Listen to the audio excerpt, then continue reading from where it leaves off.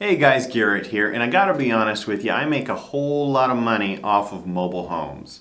Now I have a whole lot of other investments. I kind of get into all kinds of stuff from single family homes to duplexes, fourplexes, actually own a mobile home park as well, and let me tell you, that's like a cash register. But I also have a bunch of mobile home mortgages that I hold, and I'm going to be making a bunch of videos as time goes on telling you how those work, how to set those up, and why it is just awesome. So make sure you go ahead and subscribe. For this video, I want to show you a home that we just brought into our park just a few months back. I bought it from a gal that was living in another park, and she approached me and we went ahead and made a deal. I bought the home and then had it moved into my park. It's a 1979 Detroiter, 3-bedroom, 1.5 bath. And I bought the home for $1,500, but I also had to pay a month's worth of lot rent, which is just a little over $300. So total, I had $1,800 going into this actual home. And then there were the moving expenses, which we hire a company to do that. It costs about $2,600 to have it moved from that other park to my park, tied down, blocked in place, sewer hooked up, the gas hooked up, and all of the inspections taken care of. So there is some money on it, but that was bringing it into my own park. And for the intents and purposes of this video, I'm really just going to be talking about that home itself. And I want to show you what we do pretty typical on the outsides of these homes. Hey guys, wanted to show you the new home that we just brought into our mobile home park. It's a 1979 Detroiter. Obviously from the color scheme you can tell it's, well, who knows when it was painted last, but it sure looks dated to me. Anyway, the movers got it in. It is strapped in place, blocked, leveled. The electricity is hooked up to it as well as a sewer. At some point I will get the water put in place. We don't have individual meters that the city monitors within our park, so I have to install a meter at each home. Therefore, we sub-meter everything. Not a bad looking home. Here's a look at the other side of the home. You can tell the windows are in pretty decent shape. It's metal on metal, so it has a metal roof and metal walls on the outside. Honestly, these are probably my favorite mobile homes. They stand up to weather pretty darn well, and they just don't rot. Here we are on top of the home. Again, like I said, it's got a metal roof on it, and it's actually in pretty darn good shape. I know that looks like surface rust, but it is nothing to be concerned about. Normally for a home of this age, it's had about 1,000 coats of really bad material, and this one had a coat of something and it actually did pretty well. We are going to recoat it with the stuff that we prefer. This is the material that we use to coat these roofs. It's called Duck Coat. You can get it at Menards, and it is a liquid thermoplastic rubber coating, and we found it to be the best that we've used so far. We've tried a whole bunch of elastomeric paints, just of different grades, and all of them delaminate within just a year or two, so we haven't had any good luck with those. This really gets in the crevices and it really seals it up. Plus, hey, it's white and it reflects the sun's heat. These homes are very notorious for being hot during the summer months because, again, it has a metal roof. This coating really reflects a lot of it. You can feel the difference inside. As you can see, we don't work out of a paint tray with this. We just pour a little bit on the roof, spread it around, give it a pretty decent thickness of coating, and then we'll come back and do the whole thing a second time. Those two coats really seal it up.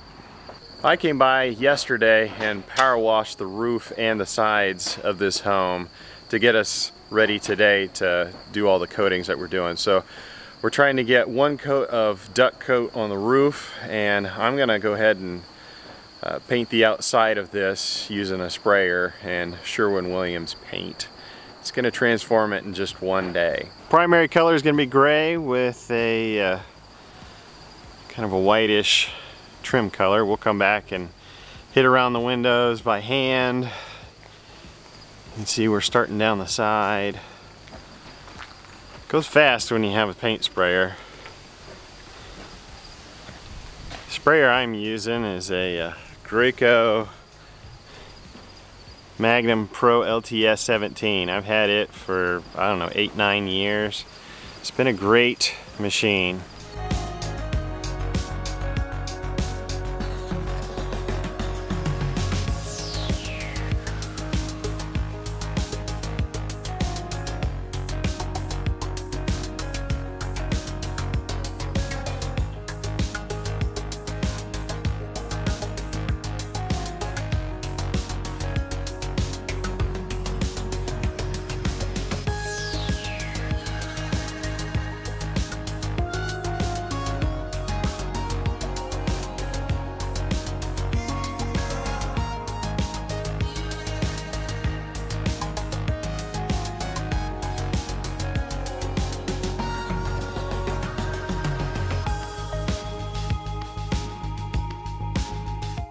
Well, I just ran out of paint. The good news is I still have some more. The bad news is it's not here. We're back in business. Hour later we have the paint, and of course I had to go through the whole cleaning process of the paint sprayer, but sometimes days go like this. Anyway, let's get to it.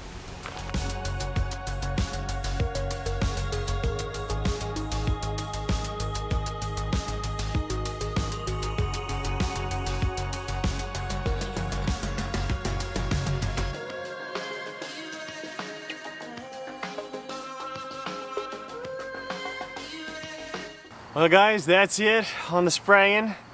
Normally I'd have a shield going around the windows, but yep, forgot that one today too. Anyway, we'll just touch up around the windows, hand paint the trim, and the outside will be done. Plus one more coat of that duck coat on the roof. So we're close on the outside. After that's complete, we will get the water hooked up and then the skirting put on, and it'll look really good. And here's the final product after everything is painted, including the body color, the white trim color, the brand new skirting. Looks pretty darn good, doesn't it?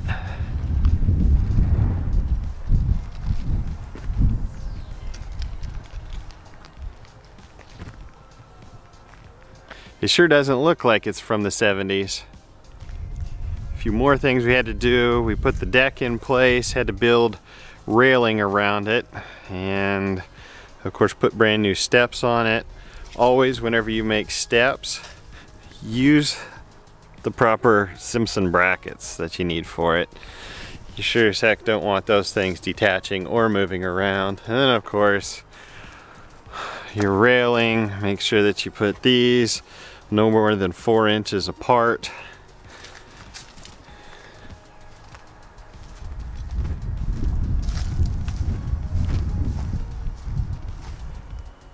Looks pretty nice. One accent feature that we do sometimes is we will actually paint the front door this blue color. It complements the gray and the white, but gives it enough of an offset to make it very modern looking. And if you remember up top, we put 2 coats of the duck coat coating. Quick tip, if you have a place where you have little holes through this metal siding, you can always caulk it. I use big stretch caulk and it works just fine. And then of course, you know, we painted over all of this metal siding. So yes, you can paint metal siding. You know, I'm pretty amazed at how this home turned out on the outside. It costs about $900 to do everything, which really isn't that terribly bad. About $200 in paint, another $100 in lumber, and then about $600 in skirting. Skirting's just not cheap, and it is required, but It sure looks pretty good, doesn't it? Stay tuned in the next couple of weeks for an interior before and after transformation. I'll talk about the costs involved in that, as well as the work that was actually done. So hit that like button as well as subscribe. Until then, I'll see you next time.